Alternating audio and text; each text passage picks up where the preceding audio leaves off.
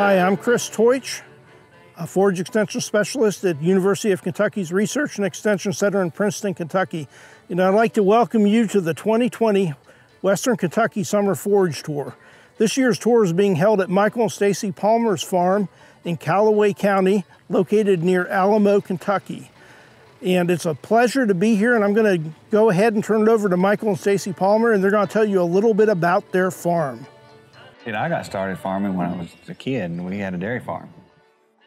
I guess we've been around here since this place is settled, the Palmers have, but finishing beef on grass is just something that is easy for somebody that thinks about dairy farming can do, because you're always thinking about quality when you're milking cows. And when we quit milking in '91, I put in a beef herd, and I never fed concentrates or none of the things that all the other beef farmers done. I put out mineral, and I fed them good quality hay and good grass to graze. And 2011, we had some heifers that we bred, and 8 of them come up open. And when we realized they were open, they were finishing. And we've been hearing about this grass-fed beef stuff, you know. And I said, Stacie, you think we can sell them as grass-fed beef? I don't know, we'll see. And we got appointments with the butcher, and that was our first 8 that we sold. And I quit selling commercial calves. I didn't sell any more commercial calves after that. We homeschooled our kids, so that's where I started. I put it up on Facebook on the homeschool group, and they were gone they were all sold within a week. So we sell by the cut. It's all USDA inspected. And it's changed how we've sold over the years, but right now we do pickups from the farm. We deliver to people's homes. Farmers market, we do the Murray Downtown Farmers Market on Saturday. We have a few groups in like Evansville, Indiana, and Mount Vernon, Illinois, like Mom's Health Food Co-op. So once a month we do a big bulk delivery to those places and meet people. There's about 80 acres here on the other side of the road, and there's about 20 here on this plot. And we've got another 50 we lease in Marshall County, and WA's is about 40 at Kirksey. And I don't keep very many mama cows here.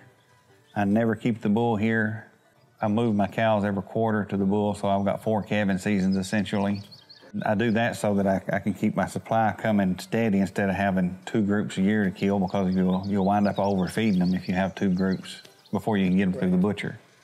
All right, today our first stop on the tour is a crabgrass variety demonstration. We've got 4 varieties of crabgrass planted. I know that sounds a little odd to most people, but crabgrass can actually be a really great and nutritious summer forage. The varieties we've got in the trial today are Mojo, Red River crabgrass, Dow's Big River, and Quick and Big crabgrass. All right, so we're standing here with a group of finishing animals. Michael, can you tell us a little bit about these animals and what they're grazing in this pasture? Well, they're grazing crabgrass. It's Red River, and there's a little white clover in it, and a few pigweeds. The cattle are all different ages, from ready to go to market to just been weaned for a couple of months. I mix them, I don't keep them separate. I started out keeping them separate to see if it made any difference, and it didn't make any difference. So that's probably one of the things that's a little bit different than a traditional farm. In a traditional farm, we really want to tighten the calving window up so that we have a uniform group of calves to take to the stockyard. But with grass finishing, you don't want all your animals to finish at the same time, right? No, because you don't want to kill them all at the same time. You can't kill them all at the same time. You want to have that supply. Right, and you want that staggered. And if you did 2 groups, a spring and a fall, the difference in animals will stagger it some, but I went ahead and broke mine up into 4 calving groups. Okay. I don't do as many in the summer and many in the dead of the winter as I do spring and fall, and I do more spring than I do any. But this is good quality forage. You put that up and feed that to some mama cows, they'll stay fat all winter. But we like it out here for the cows, and cows like it. They select it. They go in the field, they'll eat crabgrass. I am a firm believer in rotational grazing. The more you manage your forage, the more forage you're going to have to manage. But I also understand that time limitations gets a hold of all of us. I mean, these cows here are not on any subdivision in this pasture, and I could divide this pasture infinitely the way I've got the fence fixed. And in the spring when we've got time, we might have this divided up into 5 or 6 paddocks, move the fence every day, But when we start setting tobacco and making hay and all that, we widen it up so we don't have to move the cows as often. Do you think the rotational grazing improves the production per acre? Rotational grazing improves the production per acre exponentially. Don't skip the fertility. Soil test, keep the P and K balanced, use enough nitrogen to keep it growing. We put 20 gallons of UAN on this about 10 days ago. How many pounds of nitrogen would that be? That would be 60 units. 60 units. Yep. And that's stimulating the crabgrass growth right now. That's stimulating the crabgrass growth. Yep. And does crabgrass like nitrogen? Crabgrass loves nitrogen. It's going to increase your volume and your quality. This particular pasture will probably get grazed one more time, and I'm going to round up it and put it in ryegrass. Okay. And is there enough crabgrass seed in the soil to come back next year? Yes. But I'll probably put 3 pounds in when I fertilize the ryegrass. Are you mixing that right with your fertilizer? Mix it with my fertilizer, put it on in late winter, early winter. Anytime after it's past germination, you can sow crabgrass seed for next year. Okay. Anytime when it's late enough that it won't germinate, you can sow it for next year. And that's how we actually put that crabgrass demonstration in. We actually broadcast it right over annual ryegrass. And they put it right over there, and that was in early March, wasn't it? Late February, I think, yeah. That's when I sowed most of mine this year, was late February. Yeah. On most of my annual ground, it's rotated in tobacco, so it's going to miss a year of seed every 3 years. So we just sow a little crabgrass seed every year on that ground, because you're not going to get as good a reseeding when you kill it. And I'll probably start killing crabgrass in middle of August, middle of the month, and preparing to sow ryegrass.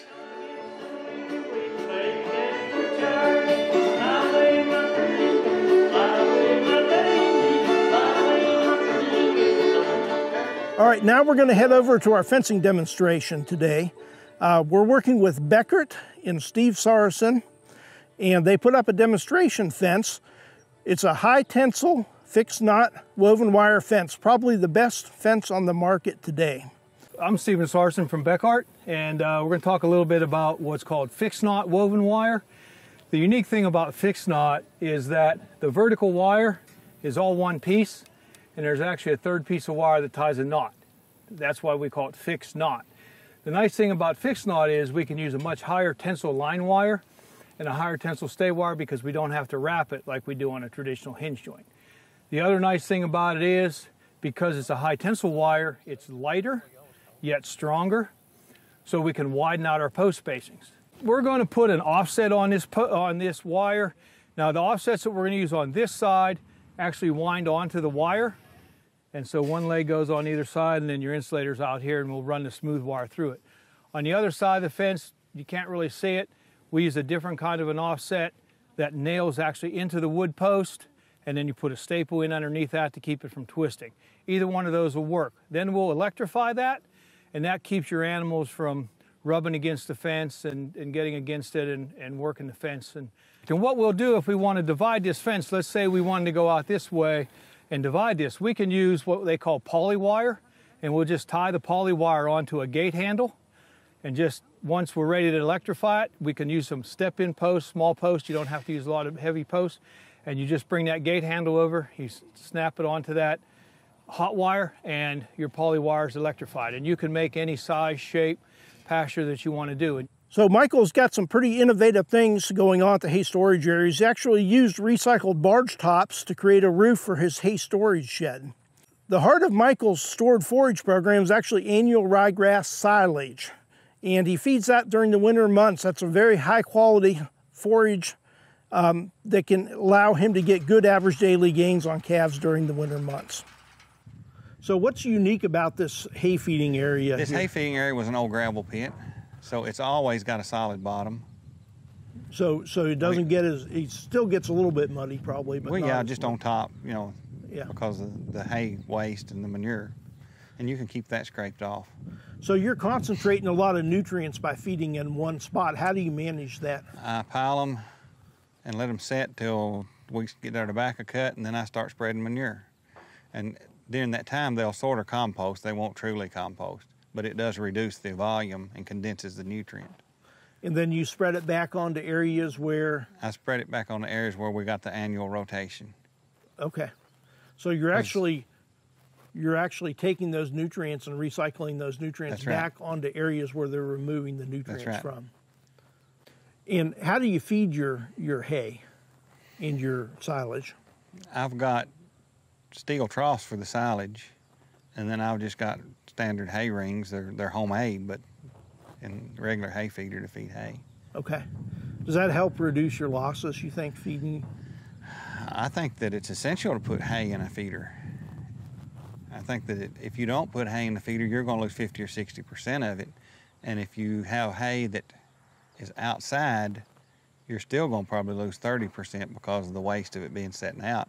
I think if you've got good quality hay that's been in the barn, you're probably going to reduce that to 10 or 12% loss. Okay. I've seen them put this crabgrass out on dry ground in a hay feeder and them eat all of it, just to have essentially no waste. Right. But, you know, most of the time it gets muddy and the bottom of it gets kind of funky and you're going to lose some. Okay. Now, you can't see it on the camera, but there's a feeder wagon sitting right over there that is really good to feed hay in because it's got a bottom and it keeps it up off the ground. Something unique that you've done here with this barn is that you've used recycled barge lids. Barge lids, yeah, to help cover that hay. Has that worked pretty well? It works great. Tell me how you got the barge lids home, because they're so wide. I have no idea how you transported them home. Now, farmers are exempt on wide load permits. Okay. They're also exempt on the not pulling wide loads on weekend law. Some places you can't move a wide load on a weekend.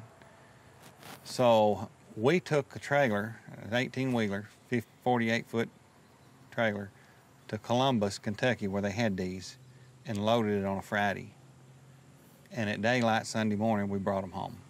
They were 22 feet wide. They were high enough to miss the mailboxes. Next up on the tour is the summer annual demonstration area. We've got 5 separate strips of different mixtures and summer annuals. Our first one is a legume mixture. It's got lots of different species in it. Our second strip is what we call Chris's Crazy Mix. It's got 12 different species in it. Our third strip is a pearl millet. Our fourth strip is a BMR sorghum Sudan grass. It happened to be the most tasty for the animals. They always went to that strip first. And then our last strip is a conventional sorghum Sudan grass, just a good solid variety that you could get at your local farm store. We've got a nice demonstration here of how we can use summer annuals in grazing systems. So we've got a number of different treatments here. We've got a summer annual legume mix, and it's got a little bit of pearl millet and a little bit of crabgrass in with it, but we really focused on the legumes. We've got some unique legumes in here. We've got cowpeas, that's right here, and then we've got a very unique legume. It's a summer legume called a sun hemp, and it's a tropical legume. And these legumes can supply nitrogen during the summer months to this mixture. This particular mixture right here has not had any nitrogen applied to it. And the crabgrass that's in this mixture, along with the pearl millet, still has a pretty good green color, so they're gaining some nitrogen from these legumes. There's a little bit of root leakage when we use these summer annual legumes that will supply the companion grasses a little bit of nitrogen. Not as much as you would, as if you would have put nitrogen on this field, but the legumes tend to do better when we don't apply nitrogen. One thing we wanted to mention was when forage gets taller like it is in here, so this is probably about 4 to 5 feet tall, we tend to get more trampling and more wastage of the forage. And there's always a debate on whether that's good or bad. And from a utilization standpoint, it's bad. So we're not getting as much of the forage in the animal's stomach. So that's not ideal. From a soil health standpoint, it may not be a terrible thing because we do get a lot of residual or trampled forage on the soil surface. That helps to moderate the climate on the soil surface. It also provides habitat for everything else that lives in the soil, insects and bacteria and fungi and so forth. It provides a habitat for. So that's kind of a positive thing about leaving a little bit of residue on the soil surface. All right, so this is the what we call Chris's Crazy Mix. It's got 12 different species of summer annuals in it. I'm not going to list all those species, but it's got grasses, and it's got legumes, and it's got forbs in it. Forbs are a broadleaf plant like a sunflower. Here's one right here that doesn't fix nitrogen. So some of these species are more palatable than others. We've done some work with one of my graduate students on campus, at the research station in Princeton. And what Kelly has found is that this crazy mix did not have higher average daily gains than our simple mixture or our monoculture of brown midrib sorghum Sudan grass. So the question is, why would you plant a complex mixture like this? It is more expensive. It may have some other benefits that we don't fully understand, like creating habitat and food sources for other things in the soil, like maybe pollinators or other species that live in the soil. Stacie, what do you think is your biggest limiting factor when it comes to marketing? I've started doing lots of specialty stuff like snack sticks and summer sausage and that type of thing. But that's your ground beef meat that you use for that. And that's been tough because it's hard to get people to come out to your farm, like say for us to drive from Paducah if you don't have ground beef available. So just trying to keep the balance between your specialty stuff, your ground beef, and your steaks. That's the hardest part for me. We use Laird's Meat Company at Benton, and we have a standing appointment. We take 2 beef every other week. I work there when they process our beef. I do all the vacuum sealing and all that. That way I know I'm getting what I want. If you don't make any specific claims like grass-fed, you can have it approved at your local butcher. But if you make a claim, then it's got to go federal. It's got to be approved. But do you have grass-fed on yours? We do not. We probably should, but we've never done that. Okay. But I designed our label. I wanted Kentucky proud on it. I want to thank you for taking the time to be with us on this year's Summer Forage Tour at Michael and Stacie Palmer's. Especially want to thank Michael and Stacie for opening their farm up to the group today. We had a great meeting and great music after, and a great grass-finished burger and hot dog dinner. So if you have any questions about this conference, please get with your local extension agent and they'll be able to help you get them answered.